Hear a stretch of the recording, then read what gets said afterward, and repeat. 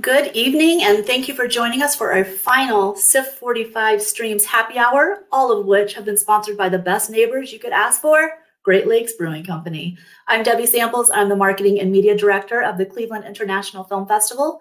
Our friends at Great Lakes Brewing Company encourage you to put down your phone during this happy hour and consider replacing it with a fresh Great Lakes beer. I am a rule follower. I'd like to introduce the amazing Kelly Parker from the Cleveland Hearing and Speech Center, who will not only be interpreting for us during the first half of the program tonight, but she has been with us throughout the entire festival at all of our happy hours. Thank you, Kelly, for being with us again tonight. As we begin, we want to remind you to join us for our closing night film, Best Summer Ever, tomorrow night at 7 p.m. Eastern, and then be sure to make time to hang out with us afterwards for the live Q&A with the co-directors and actors from the film. And you can find that on our YouTube channel or on our virtual cinema platform beginning at 8:15 p.m. Eastern. And if you can't make it, the film and post-film conversation will be available on demand throughout the rest of the festival. Also happening again Saturday, April 17th, 9 p.m. Eastern is our live CIFF45 Streams closing award ceremony. A slew of award winners that you won't want to miss. You can view the ceremony again tomorrow, April 17th at 9 p.m. Eastern on the CIFF homepage or on our YouTube channel. All right, so let's get to it. Each night of the festival, our filmmakers and guests answer your questions about our films. If you're watching tonight live and would like to ask a question, just use the YouTube chat feature or on the right-hand side. Our moderators will ask select questions to the filmmakers and special guests. Alrighty, so on tonight's happy hour, we will be joined by guests from the comedic films For MADMEN Only and Golden Arc. Now we'll start with a segment led by comedian, WKYC News reporter, the man, the myth, the legend, Mr. Mike Polk Jr. Wow, thank you, Debbie. Thank you, everybody, for having me. And I'm thrilled to be a part of the film festival. This is one of my favorite things. I think it's awesome that they're pulling it off this year in these trying times. And they're kicking ass and they're doing a great job. And I'm happy to be a small part of it, especially for a cool film like this that's right up my alley because it's a comedy film and it's a cool film. I checked it out and I was very impressed by it. Pretty exciting. It's about if you haven't seen it yet, I don't know how this works. Are they seeing it right after? We'll figure that out. I should have asked beforehand. Oh, this poor interpreter. I'm so sorry. Get ready. Buckle up. Buckle up. I can't wait to see how some of the things that I say are signed. I think it's going to be quite an adventure for everyone involved. But we'll see.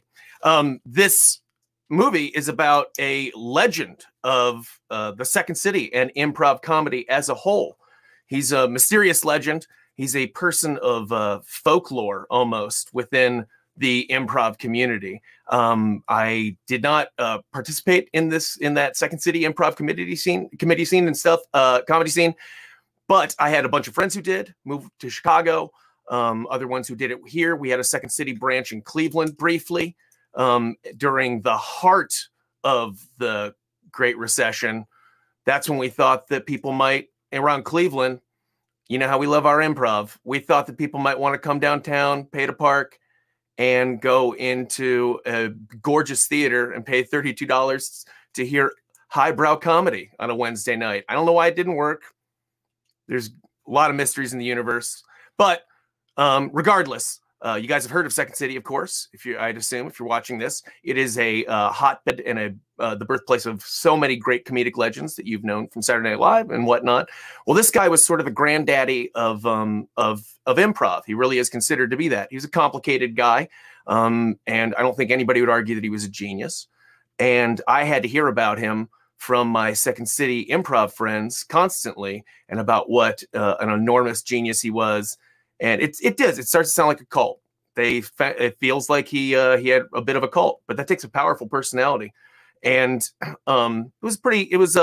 it educated a lot of my friends, and it made them funnier and smarter and better people. And they eventually, most of them got out of it. And so good for them. But this guy's a really interesting cat. and I'm not surprised that they made a movie about him finally, because it's he's an interesting fellow, and I enjoyed the movie. And if you haven't seen it, you will too. And I'm happy to be here with the creators of that film.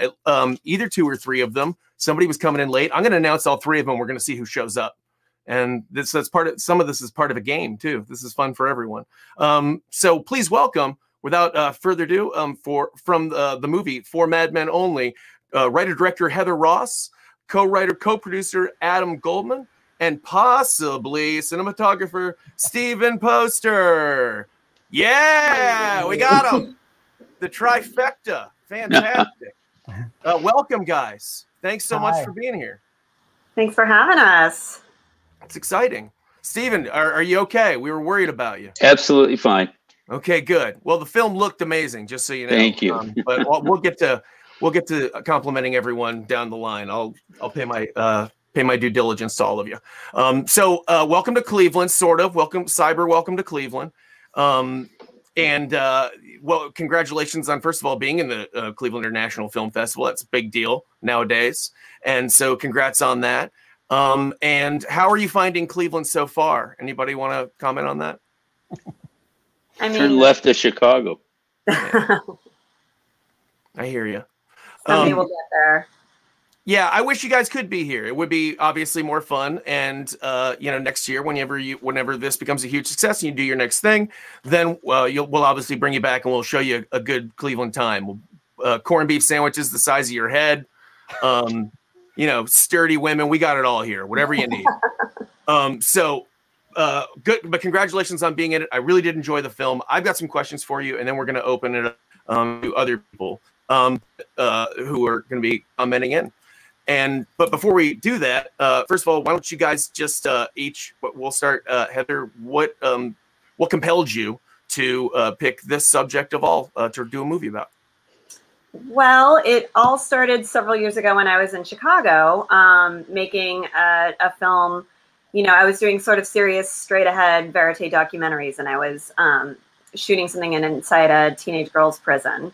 And it was a little dire, as you can imagine, and very serious and gritty. But the kids who were in there were freaking hilarious, and they made me laugh, and they made each other laugh, and it made me start thinking about, there's some function to this comedy thing that I've been obsessed with all my life that is beyond, you know, just like getting a couple yucks. So, and around that time, I started hearing about, you know, the legend of Del Close, this sort of Rasputin of comedy. You know, he just sounded like a mess. And I thought that, you know, that there's a movie in there. And there certainly was. He was an interesting mess.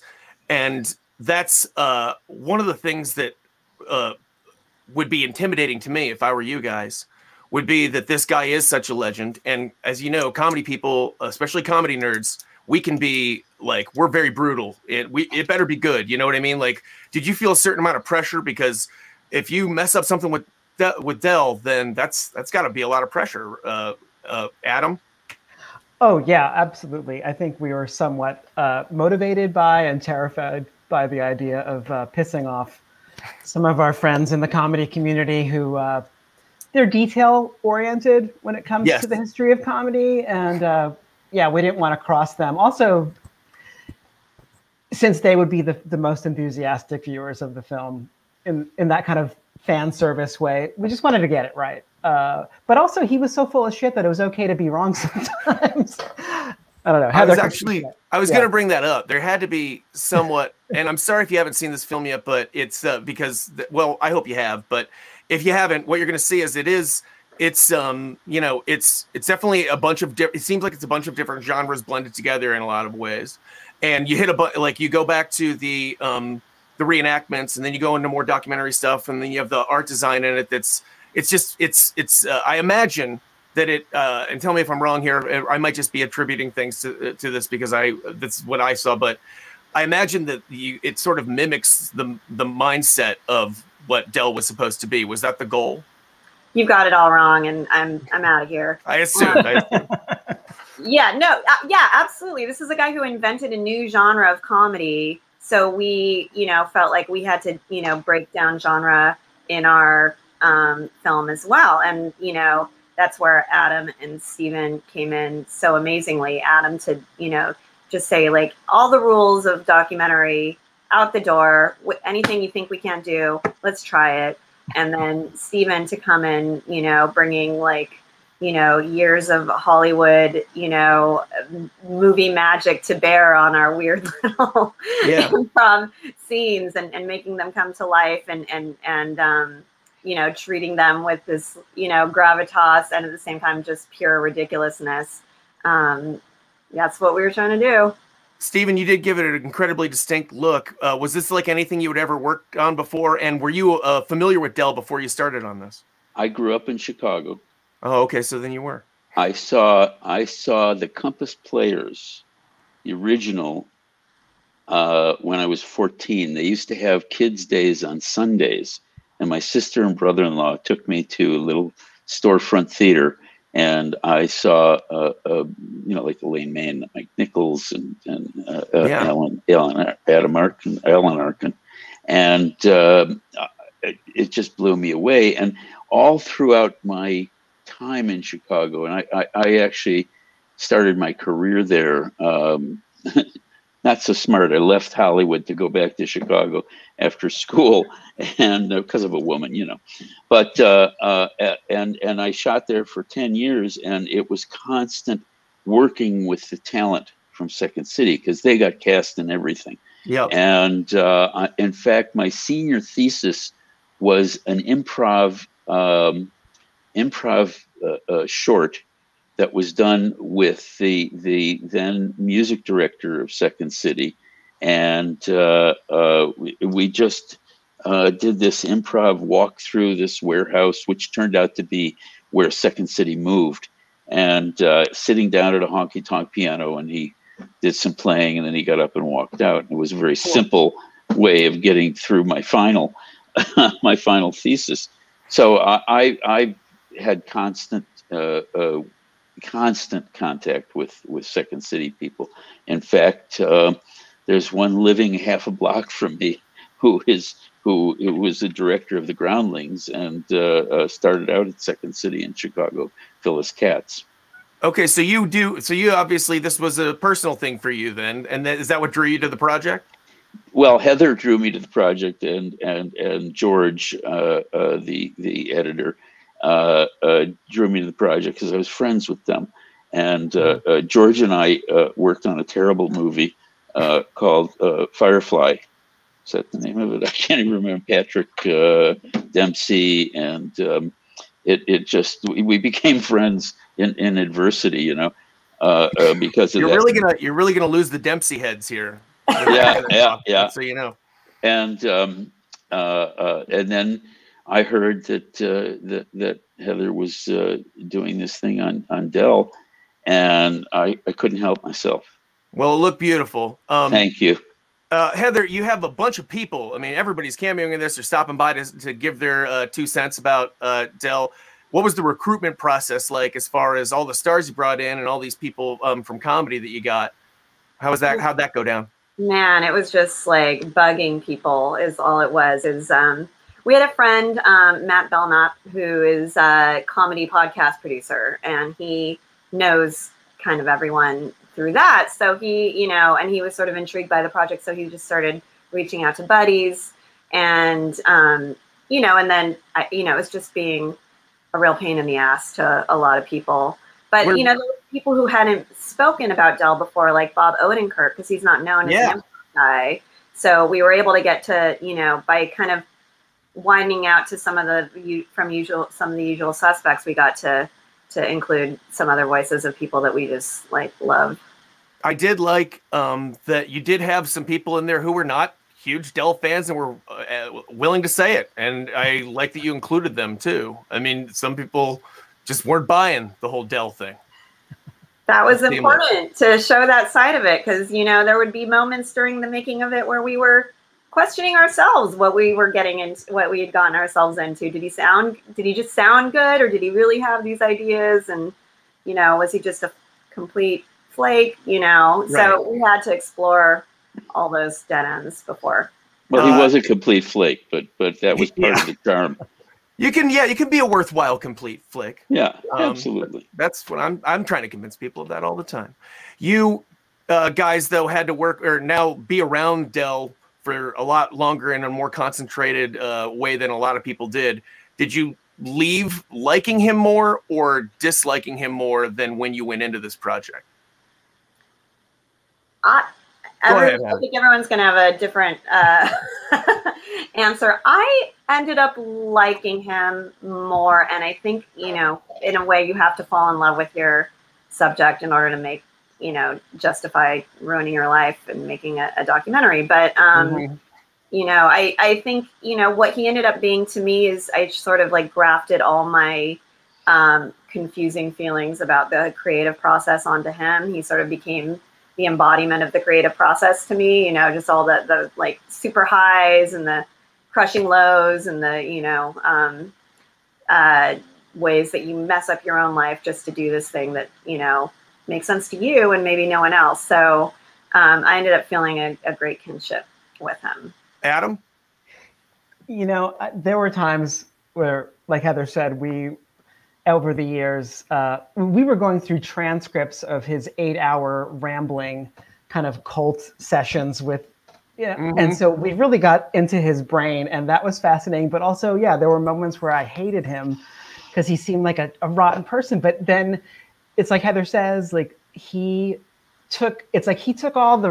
was such an embodiment of a certain kind of creative spirit that was so risk-taking and so kind of had no self-preservation instincts at all, that like it was almost like he was out there doing it so we didn't have to. Right. Like it's almost like a kind of like a mythic figure who goes through all the kind of rings of hell or whatever it is, so that the rest of us can kind of just dip our toes into the first ring of hell or maybe into the second one. So you can appreciate him and the effect he had on the community, but you don't want to go on a long car trip with him. Totally. Right? The main thing is that also how many people invent a new genre of anything. Like we were alive for a time, like, you know, as someone who is interested in the history of all kinds of art, that doesn't happen a lot, you know? Right. So that in itself is fascinating. Stephen, did you come away liking him or disliking him more? You know, I know so many stories about him from other friends and stuff. I actually like him. I think he was definitely genius in a lot of ways, and you know, he had a nasty side and he had a crazy side, he had a sick side, but he you know, he shared his drugs. What can I tell you? Okay, we have a question here from someone who enjoyed the film. His name is Aaron. And he says, you have some hilarious reenactment scenes in your doc with some brilliant comedians. How much improv was there while filming those scenes? Anybody want to grab that? Heather, go. You. No, you got this. Oh, great. We wrote those to have as much improv. Basically, the idea of those scenes was the Del side of the conversation was going to be strictly Del, completely word for word off these crazy old tapes we had of him ranting at workshops and stuff. But then the other side of the conversation, all the other actors could riff and do whatever they wanted. So, you know, for some people that was, you know, just like ad-libbing some new like laugh lines. And for some, like the scene with Lennon Parham and Lauren Lapkus, where they're at DC Comics, they just went completely off book for like half an hour having crazy conversations, and I could just watch them for hours. So, you know, the idea was to sort of try to create an improv form for the movie. And, you know, in order to sort of let his crazy voice, I mean that in the most loving way, his actual voice, his actual words come through. Adam, do you want to add something? Oh, no, I think that's spot on. Yeah. Okay. Well, Gene has a question for you here. Gene says, how challenging is it to work on a doc about someone with a big personality like Del who tended to embellish his life story? Was it hard to uncover the true story about his life? That's an interesting question. I mean, how did you separate, and what did you choose to show and not show based on, let's face it, he was full of shit in a lot of things. So how did you like say, this is worth showing and this might have been true, or there had to be some tough calls there. Adam, you want to start that one off? I think we took a kind of side route. We kind of somehow bypassed some of that. I mean, there were tons of terrible, difficult decisions that went on with Heather and George's editing. I mean, just the shaping of a story that is this sprawling. Like every year, the guy did something noteworthy and kind of almost like he was setting bombs off all the time in the culture. But he did this. One of these things was he made a comic book with DC Comics, which, you know, DC Comics was not in the business of doing first-person autobiographical comics. And he himself was embellishing his own stories so that they would kind of play in the comic book format. So by sort of using that as our way into telling Dell's story, it sort of allowed a little bit of, or demanded a certain amount of embellishment. Yeah. You know, I'm watching the Hemingway Ken Burns documentary now, and he created this persona, and part of the reality is the presence of this persona that he created. So it's the same with Dell. What he created of himself became himself. Absolutely. Yeah. And he had the ups and the downs that came with that. He was obviously he was a troubled guy. But do you think if he saw, I know this sounds like I know how generic this question sounds, but I am genuinely interested in it. Do you think that if he saw this film that he would like how he was represented? Do you think that he would dig it? You know, I think he enjoyed a little publicity or a lot of publicity. So I think he'd like that we were talking about him and thinking about him. You know, I don't know. And, you know, but I do know that I feel a lot better about making, you know, getting on the crazy train with these guys and just like seeing where we went and doing something really different than if we had made a straightforward historical talking head documentary about him. That I don't think that he would have liked. And, you know, and that wasn't what drew us to him to begin with. So, I don't know. I think he would be amused. I think he'd be sad that we didn't get some of the grosser stories in there. That actually brings something up too that I was also wondering. I know there must have been some things that you just did not share. Is there anything, and you don't have to tell the whole story because obviously you would have told it in the film if you felt comfortable telling it, but where there's some things where you were like, we just can't include this because it will either hurt people's perception of him too much for the film, or it's just not appropriate because we don't want to mess with his legacy. Was there anything like that? I will open. There's a light answer and a heavy answer. There's the whole L. Ron Hubbard thing where we had a whole arm of the story where he talks about him being friends with L. Ron Hubbard when he was a kid, and then we sort of use it to parallel how he did become that sort of like larger than life cult figure, and yeah, it's interesting. Had some difficult, you know, things that go with it that aren't so healthy for the people in the cult.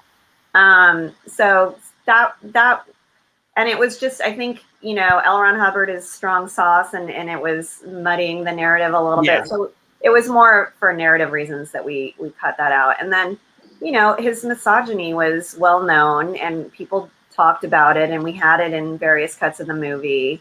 And it was always, you know, that was a rough one of like whether you know, take someone to the shed and let him have it, which he certainly deserved, or do you tell the story that's at hand? And, you know, I think hopefully we'll release some of the good, gritty tell-all stuff as, you know, ancillary material when it comes out. That had to be a tough thing, though. Honestly, Heather, like thinking about how, you know, you want to tell the truth about him and everything, but how much of it was like, are you taking the times and the era into account? I mean, how much of that balancing did you have to do when you were talking about that kind of stuff? I mean, when you're talking about comedy in the 50s and 60s and 70s, I don't know that there are a lot of people who weren't, and not a lot of great dudes in that scene, you know? Like, this is when the hottest TV show was The Honeymooners, where the punchline was the guy threatening to punch his wife into the moon once a week. Right, so right. there were different times. Laugh line. So, yeah. you know, and I had to really ask myself at a certain point, like, why am I doing a film about a guy who has a reputation for, you know, not being great with women? And, you know, I talked to a lot of people. I talked to a lot of women who worked with him, and there were a lot of different answers. Some people said yes, misogynist, no doubt about it, and some said no way, he was a sweetheart. He, you know, some of the fiercest feminists that we talked to for the film was like, that's horseshit, you know. I think there were a lot of dells. I think he was a fractured guy. I think given the choice of, you know, shocking someone or placating them, he would always shock them, and that led him to say a lot of stupid stuff that probably did hurt people. At his core, I think that he, I think he hated everyone equally. He would really like that quote, I think, by the way. So if you had to, right now, if you had to say one of the people that you tried to get in touch with that you really wanted to get on the record about this, that you guys reached out to and you couldn't quite nail down, who would it be that you think you really would have think they would have had a lot to add to the story? Well, Tina, right? I mean, Tina Fey would have been great. Obviously, just for the fun of it, Bill Murray. Heather, yeah. And Elaine May. We got a very nice thank you, but no, from Elaine May, which I will treasure always. But we got Dave Thomas. Yeah, we got lots of great people too. Yeah, and Dave Thomas was great, by the way. Like I love. I mean, that was he was a refreshing voice in that. And I like somebody that's anxious to show up for somebody's documentary for a deceased person's documentary to talk smack on them. You have to admire that. He was a frustrated. Go ahead. I just want to point out, since there'll be comedy people watching this, that Stephen Poster, our DP, also shot Strange Brew, the Bob and Doug McKenzie movie. So no shit. The dude on the screen right now. Oh, God, that's amazing. I didn't know that. I know. I apologize for my ignorance on that. That's fantastic, man. Yeah. So it was great. So then you've interacted with him, and you've actually probably heard firsthand Thomas's opinion of Del. Oh yeah. Well, did he get even more animated one-on-one than he did in the film? You know, we talked about it when we were making the movie, making Strange Brew, and Dave is a tremendous human being. He really is, and he had so many stories, and we interviewed him for a long time, and I think there was just about as much as we could get in. With it. But Dave is I mean, doing Strange Brew, I laughed for 4 months every single day. It was wonderful being with them. This is my last one, I promise. This is my last nerd question. Did you guys reach out to Rick Moranis, I assume? And he's just, you can't get... Yeah. Did I touch on a nerve there? Rick worked with Del. Okay. Oh, okay. No, I don't think he didn't work with him? No, okay. I don't think he did. All right, that's good. I just wondered if he was, because I knew that he was Second City, and I didn't know if he ever did any time with him. But that would have been an interesting one as well. I think he came out of retirement for the Strange Brew. I mean, for the the SCTV doc that's coming out. Yeah. So, do you guys have? Do you guys? Is this it for you guys? You guys hate each other now? Or are you guys going to work on something else? And if so, what is it? Well, Adam and I are writing a couple new projects, and if they go, we will be begging Stephen to come back to us. I'll be begging to do it with you. We had fun. So you guys had fun. Can you give us a hint of what the topic is? One of them is about a literary hoax that took place in the 60s, where a group of newspapermen in Long Island decided to write the worst book, the trashiest book, the most sleazy, sexual, disgusting book they could and get it on the bestseller list to prove how culturally bankrupt the country was. And they succeeded. And they sort of tried to take down the lit stars of the era, the Jacqueline Suzannes of the era, but they sort of had another thing coming. So I'll leave it at that. That's cool. So still rooted in that interesting time period. And last thing is, I do like all of your stuff. The time period stuff looked great. Like everything, all those little touches and stuff. I really appreciated that. Just so you guys know. We had fun doing them. Now I'm done nerding out, and we're done. We're, I believe, 4 minutes over, and we're bumping into the next people's time, and it's incredibly rude. And I think we're about ready to meet our next folks. So I'm going to transition over, but I want to thank you guys sincerely for everything, and I love great job with the film. It was very interesting, and thanks for the talk, everybody. Our pleasure. Thanks for having us. Congrats, Great. and I'll turn it back over. Bye, guys. Thank you, Mike, and thank you to the entire For Mad Men Only crew. And a special thanks to Karen Schiller, who is joining us now from the Cleveland Hearing and Speech Center. Once again, Karen has been with us through the entire festival along with Kelly, and she will be interpreting for us for the rest of the evening. Thank you for being with us again, Karen. We want to take a moment as we transition into the second half of tonight's happy hour to thank all of our special guests and our audience. And let's raise a glass to you, because without your ongoing support, we could not be here to bring film home. I am also going to plug this Great Lakes Brewing Company Crushworthy. It is my jam right now. This is my last one. So I need to wrap this up so I can go to the store to get more. Please consider supporting your local nonprofit, and that is us. Please consider contributing to our challenge match to support the future of the festival. Our goal this year is to reach $145,000, and we are grateful for any amount you're able to donate. If you are able to donate, please head to clevelandfilm.org. And now we'll head into tonight's second segment, led by none other than the screen queen herself, CIFF Artistic Director, Miss Mallory Martin. Thanks, Debby. Thanks for that introduction. I'm Mallory Martin. I'm the Artistic Director for CIFF, as Debby said. I am so excited to introduce our special guest from the hilarious film Golden Arm. I'd like to bring up first Maureen Bharoocha, Director of Golden Arm. Hi, Maureen. Hi. Next up, we have Mary Holland, one of the actors in the film. Hi, Mary. Hello. And we have Betsy Sodaro, actor. And if I say that wrong, that's Mary's fault, by the way. You did it. Oh, thank God. Hey, Betsy. I think I don't know if Dot Marie is coming or not. We were kind of maxed out on space in the studio. So if she's trying to get in, I apologize. Maureen, do you know if she's planning on coming still? I texted her, so I'm not sure, but okay. If she shows up, we'll bring her in for the party. And thank you, Maureen. I know that it sounds like you're on set and quite busy. I'm tucked away in a weird spot, so I don't. Sorry for my weird background. It looks nice. Yeah, it looks nice. You got nice. Trees behind you. It's great. Yeah, you got trees, dude. You have trees.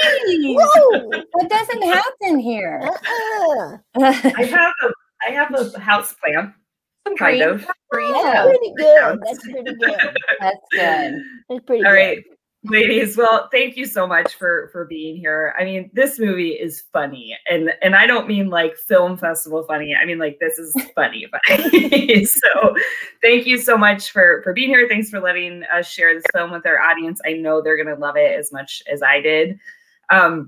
I told Mary earlier in our tech check that like this is the one interview I think I'm like a little bit intimidated on, just because you're all so hilarious, and I'm thrilled to meet all of you because you're like my new comedy idols. Whoa!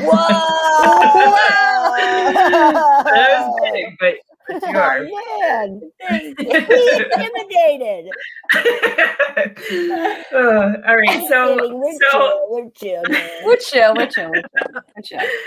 I have to say though, I really do think that the success of this film is in large part from the chemistry, and not just between the actors, but I think also the chemistry between the script and what I'm guessing was a certain level improv. Maureen, I'm going to start with you. Can you talk a little bit about the script and what made you want to direct this movie and how you approached it to start?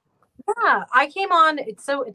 I mean, again, I love the story of this movie because it really took a village and it took a long time. But I kind of came on 5 years ago, and the writers Amory, Allison, and Jenna Milley kind of had told me about the script that they were writing, and they were like, "We want you to come do a sizzle."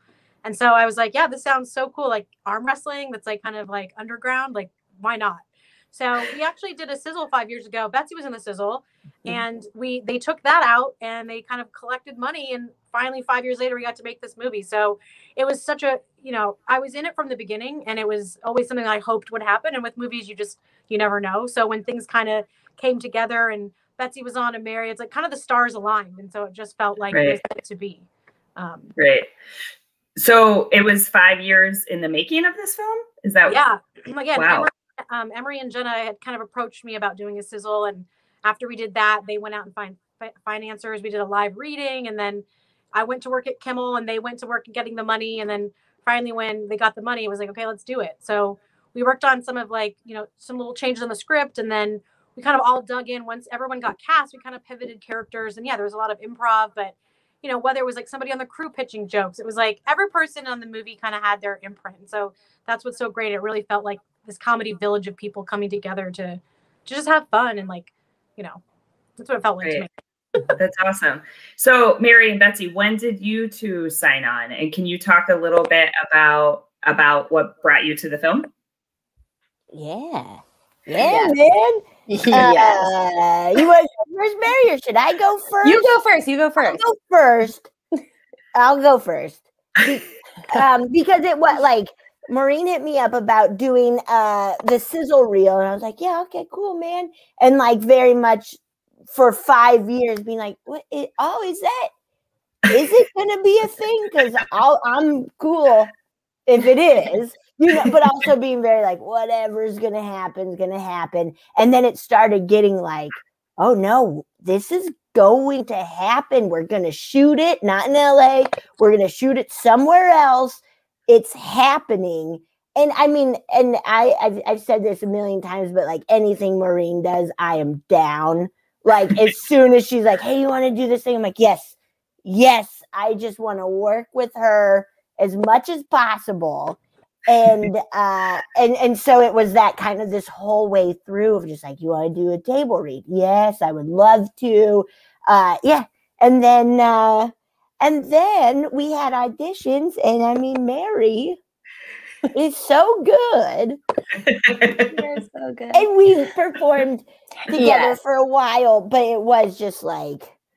So you guys knew each other before, right? Yeah. We've known each other. I mean, I feel like Betsy and Maureen the same amount of time, roughly. I feels like a decade. Yeah.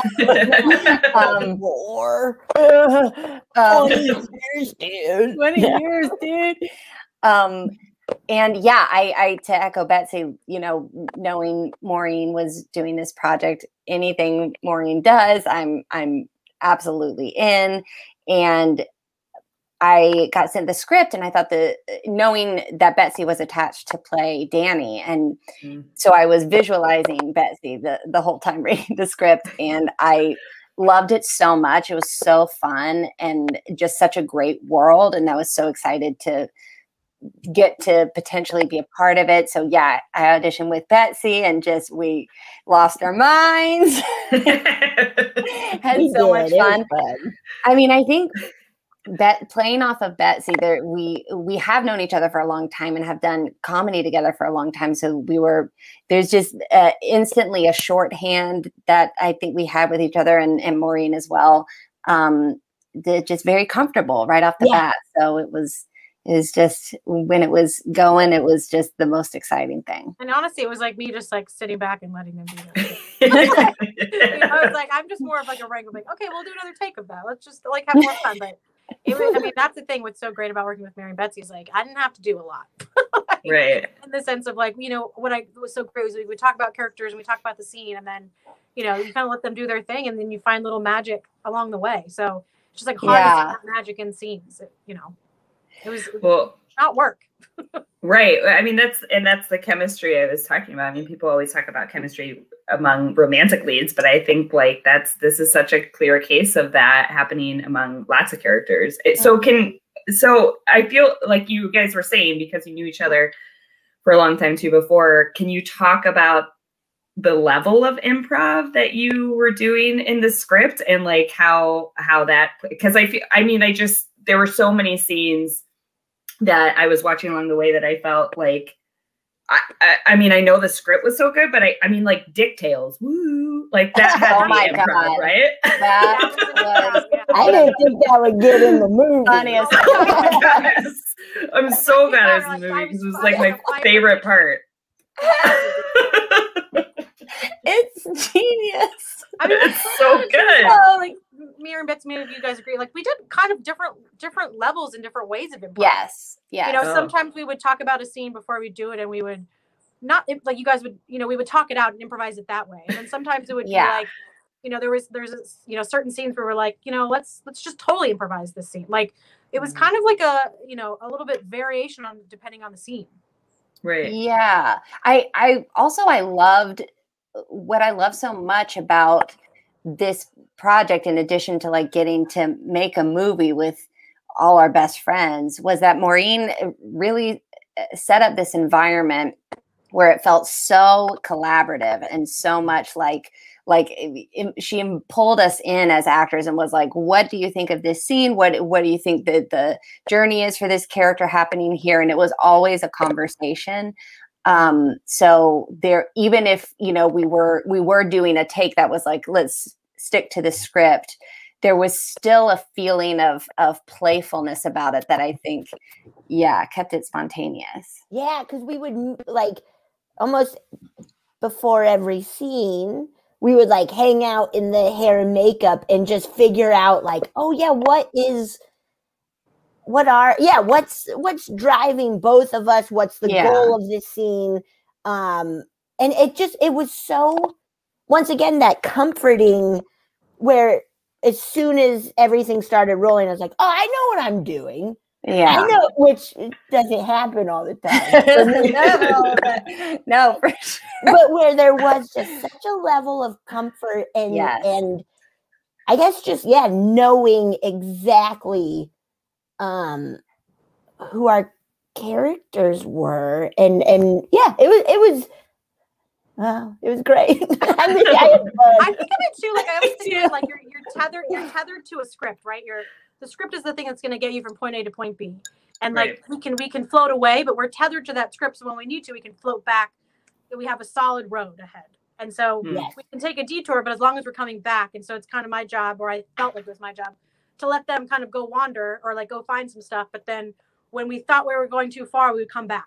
So it, able to. And Maureen was very good at being like, let's get away from cow testicles. Let's get away. I guess we did a whole bit on cow. We did. Oh, I fought for that. Yeah. I mean, at some point we're gonna have this cow clip come out. I'm gonna have to be real special. Clamoring for it. What was I going to say about that? There's also like a real feeling of in establishing a relationship like Danny and Melanie's, where they've been best friends for so long,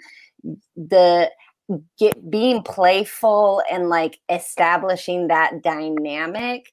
Sometimes you do have to go beyond like what is on the page, just because what's on the page is it's very intentional and very like the real estate on the page is so precious. And so having the room in the actual shooting to like for Betsy and I to riff off each other and play and like really get into the dynamic of these two friends, even if you don't see all the Calclit stuff, hey, it informed it informed the scene in some way. So yeah. Another thing that was really great and organic, and I feel like it does show in the movie, is that as we went along in the movie, it actually ended a little bit differently. In the original end, Melanie's character kind of goes off with the guy, and they kind of separate. But as we were filming the movie, it just felt like we were actually on this road trip, and I was falling in love with these characters and Mary and Betsy again, so dynamic together. So as we went along, we're like, no, we're making this movie of these friends finding each other and being back in love with each other. Like they have to stay together in the end. We can't, so that just organically came out of like filming the movie, where we're like, no, we can't separate again. Like no, they're the love story. They are. And I love that you say that, because like there was, I wrote down a note the first time I watched the film too, because there's a scene in particular. Okay, so Mary, when you come out as Golden Arm officially, right? And you're looking all sexy. And normally in every other movie, right, when you come out in your golden swimsuit, they would cut to the guy's reaction, right? But you didn't, Maureen. And I loved that so much, because I just thought that was like so different, because she didn't come out for Greg. Like she came out like that for Mel. And I loved that so much. And I think that that was like such a, I mean, I felt like the whole film is just like a, feminist arm wrestling movie. But to me, that was such a clear point of a woman being behind the camera too. And so I loved that. And I love that you're totally right. It is a love story between Mel and Danny. I mean, Greg's adorable. Like I love Eugene Cordero too. Oh, he's the best. He's the best. Well, when you cast Eugene, you're like, everyone's gonna fall in love with him anyways. So you're like, right. Like he's gonna. But so it's great that I mean, there's romance in the film, and that's a totally great layer that I think the story needs for sure. But it's a backseat. It's really about Mel and Danny's story. So I love that. I love that too, because it was, I think, like in that scene in particular, when she comes out, she goes and hugs Danny first. Like he's excited to see him too, but they've been on this journey together. So and to me, like the whole thing was like, I love that it's in there, but it is kind of like a story, like show, don't tell. So we're never going to say like female empowerment or like that kind of thing. We're going to just intrinsically show it in our bones. So I'm glad that comes across. Yeah, for sure. Well, so talking about Eugene, let's talk more about casting, because I mean, come on, like besides Betsy and Mary and Dot Marie Jones, who like I also have a question about too. I don't want to make sure we come back to her, but there were so many great cameos like in this film too, from Don, who I'm from Greener Grass, who we played Greener Grass. Don and Jocelyn were both at Cleveland, which was amazing. Just like so incredible. And then who else? Kate Flannery, Aparna Nancherla, Olivia Stambulia as fucking Brenda, who, I mean, like just is comedy gold, right? Like, can you talk a little bit about how you got all these people and how they all signed on to the film? I mean, honestly, most of the people, I mean, I would say the majority of the people are like that I'm just fans of and that I've worked with before. So again, it was the kind of thing where I'm like, if I'm gonna spend 20 days making a movie, I want to put together all the people that I love hanging out with, 2 people that are just gonna make me laugh. So yeah, it was kind of like, Ron had done stuff with me before, and like my brother Ahmed, and like Dawn. And so it was just kind of like collecting our friends. It's like, who do we want to like spend time with, hang out in Oklahoma, get sweaty in a weird cab with, like just like the funniest people you can find. And so part of the casting too is like, I think it's like flipping the script a little bit and giving a chance to see people in a different way that you've never seen them. So I feel like everybody in the movie got to play something that they don't normally get to play. Right, except for Dot Marie Jones in a way, who actually is an arm wrestling champion. I'm bummed that she can't be here tonight, but she's just incredible. And I think I almost forgot when I first saw her in the film, I was like, but then as soon as she went into that character too, I'm like, oh, right. Like she just knows all this shit already too. So like, did you know from the beginning that like you had to have her in the film? Like, how did she come into it?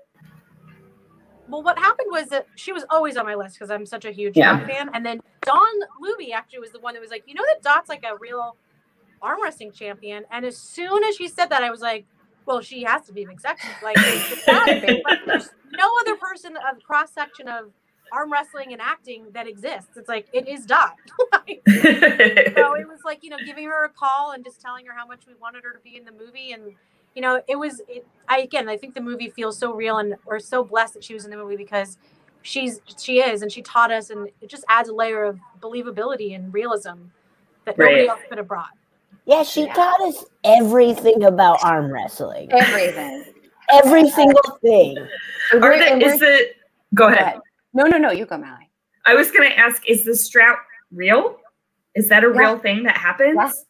Ah, Yeah. And she would terrifying. tell us about that too.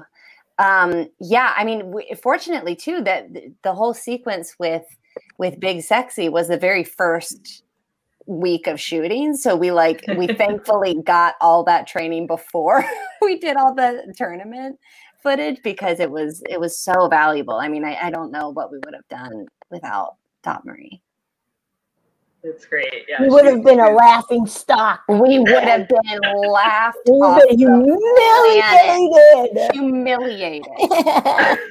All right, so we have one question from the audience coming in from Jean. She wants to know if there's any chance of a Golden Arms sequel in the future.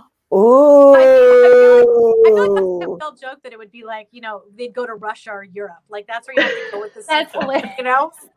That's it. Euro trip Take the big rig to Russia, baby. That's it.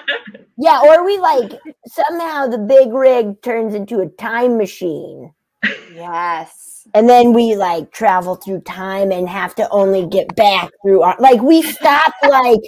we stop the Crusades. I don't know if they're bad or not. It's an arm wrestling. Are we just doing Army of Darkness? Ripping off Yeah. Army of Darkness. Yeah. I think we could also do I want to see Golden Army of Darkness. college years. The college years. I feel like from the college years, flashback yeah. we have in the movie. I want to see the college years. So I want to go prequel. That would be fun. That was on my list to ask you about, because that scene was incredible too, and I totally want to go see you guys in college. I think we need a prequel and a sequel for sure. Yeah. This was really the middle. I think number 2. Disney is gonna buy us out, and then we're gonna have TV shows. We're gonna have a movie every 6 months of oh man, we gotta see when Mel was in baking school or whatever. I think also spin-off, because on set we joked that Dawn's character and Ahmed's character had a secret romance. Oh, yes. So in the background of the movie, they are Ahmed was I want to keep giving her treats. So in the background, if you see at the end, he's giving her a cookie and treats. So there's a spin-off of them. There definitely 100%. And I don't know if everybody caught this before, but Ahmed's your brother. Yeah. Too, right? Yeah. He's a stand-up actor and a comedian in his own right. So I forced him to come be in the movie. So funny. And I love that you just brought that up, because when I was watching it again recently, I saw him and Don's character at the very end, and they were eating a fruit roll-up or something. And I was like, what's happening back there? And it made me think too about people in the background. You know, when you're just standing in, what kind of conversations do you have to try to keep it seeming real? And I loved that so much. So I would love to see a spin-off of them. I gotta say too, our extras in Oklahoma, what a great bunch of people. So excited to be there in a hot room, and they were doing their own things. I feel like everybody was so excited to just be in the background. And I feel like some of the people in Oklahoma, the background actors, have been texting me, I saw myself in the trailer, and I'm so excited for them to see themselves in the movie. That's great. Yeah, me too. And so this will be coming out eventually, right? I don't know. April 30th. Okay, April 30th. Available on Apple TV, digital, and select theaters. Awesome. Select. Yeah. Select. It's really exciting though. Okay, so there's a couple other questions we have before we let you all go. So one of the questions we have is for Betsy. Did you actually get to drive a semi-truck? Whoa, dude, I wish I couldn't handle that. It's it's got the biggest, it's a ski pole size shifter, and there's I feel 27 different gears to get into. But we did get to cruise on one on a truck, which felt awesome. It did. Then we got to honk the horn and we got to do it was cool. We toot-tooted. I don't know. We toot-tooted all over. I don't know how they do it.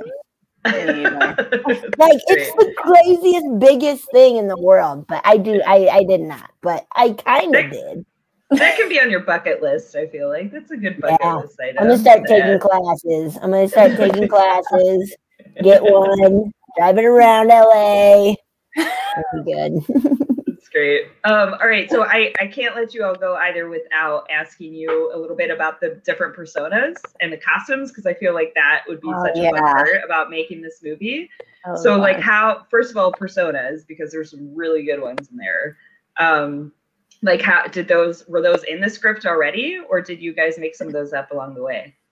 You know what, some were scripted, but you know, some of them were like, I think when I came on, I added the breadwinner, and then like, you know, certain character, like Dawn's character, I think her character was written to wear a different costume, but in her tape, she wore a backwards hat and guards on her wrists, and I was like, okay, her character is now a skateboarder, you know?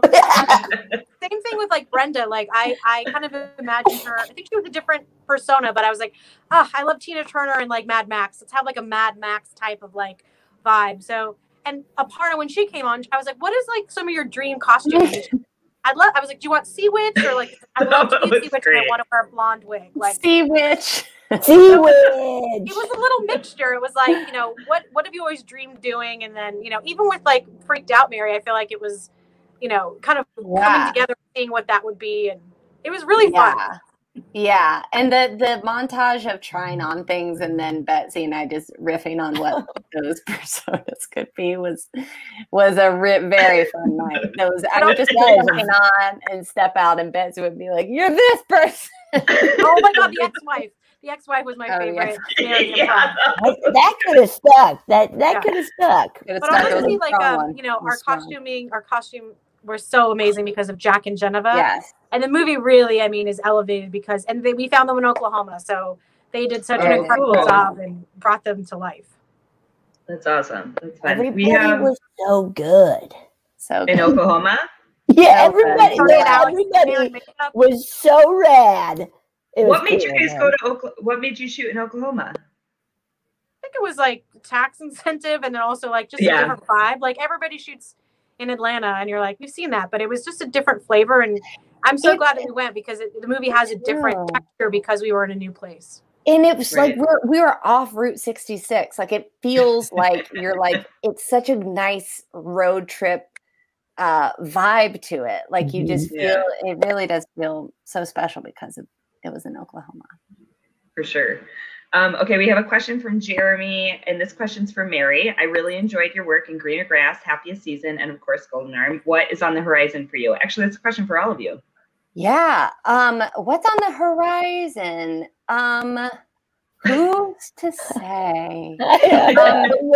Well, Betsy, Maureen, and I actually, while we were shooting Golden Arm, we talked about, because we're having the time of our lives working together, and so we talked about writing something together, and we have been working on a horror movie. So hopefully, fun to do that. We're gonna make it soon, and it's gonna be so scary. But yeah, just been writing a bunch, and I'm doing this Netflix show. I'm not sure when it's coming out, but it's called The Woman in the House, and it's a very fun sort of thriller kind of genre-y type limited series for Netflix. So that will be coming to your screens soon. Woo! Oh my God, I'm so excited for the horror film. I can't wait to make it. Yeah, I bet. I have one final question for you guys, and I don't think you're going to be able to answer it, but I'm asking it anyways, which is, who wins the arm wrestling match at the end of the movie?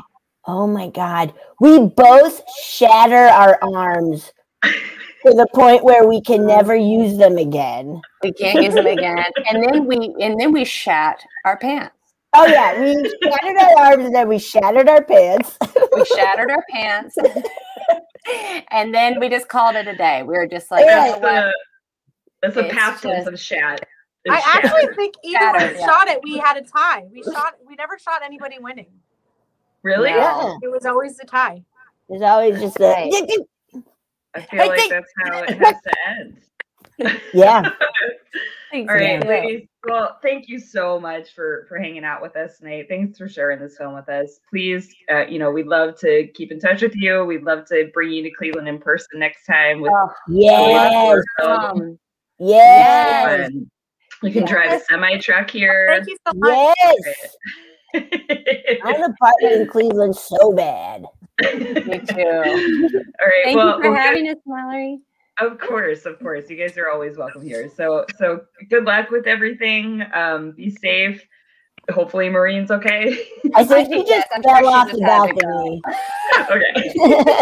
Thank you for your questions, everybody. Thank you. Yeah. All right. Well, with that, thank you to everybody else for joining us for tonight's happy hour. Thanks again to Great Lakes Brewing Company for sponsoring our happy hours.